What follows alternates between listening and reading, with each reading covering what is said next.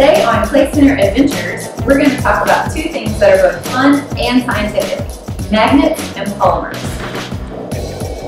First up, magnets. Magnets can be both natural and man-made. Basically, they are objects that produce a magnetic field and attract metals such as steel and iron. Then there are polymers. Polymers occur when molecules link together to form chains, like this chain of paper clips. Some of the most popular toys in the world are polymers. Like silly things. And some of your favorite toys might be made of polymers, such as that PlayStation 4 you like so much. Typically, polymers aren't magnetic, but today we're going to mix up some ingredients to make a polymer that is attracted to magnets. You need some liquid starch, white glue, a measuring bowl, some iron oxide powder, 1/4 cup measuring cup, a tablespoon, a stir stick, and some gloves to keep the iron oxide from getting underneath your fingernails. And finally, a neodymium magnet to test out your magnetic slime. We are going to start by pouring 1/4 cup of glue into the bowl.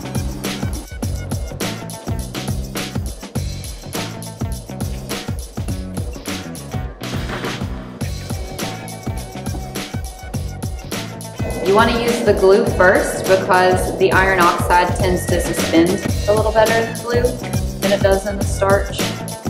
Then you're going to add 2 tablespoons of iron oxide powder. Stir that around.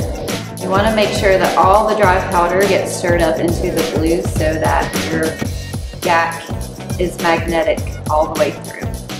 Your glue and iron oxide mixture should look like that.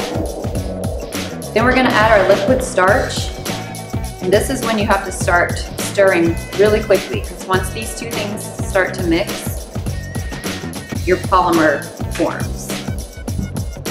See it starting to blob up and create a polymer. All of those molecules are linking together and forming chains that are creating a large blob.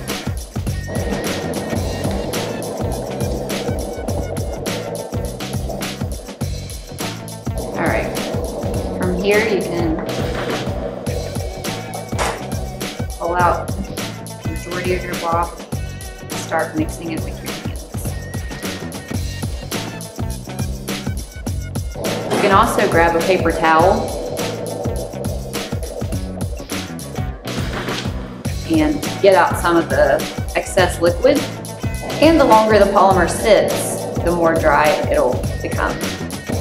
When you're satisfied with how it looks, you can place it on a table and start to experiment with the magnet. Neodymium magnets work the best because they are very powerful magnets.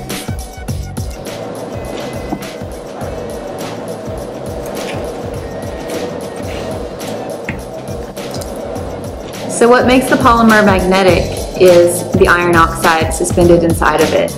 When you put the neodymium magnet close to it, the iron oxide pulls to the magnet, attracts to the magnet, and since the polymer is stretchy, it comes along with it. When you drop the whole magnet down into the polymer completely consumes the magnet.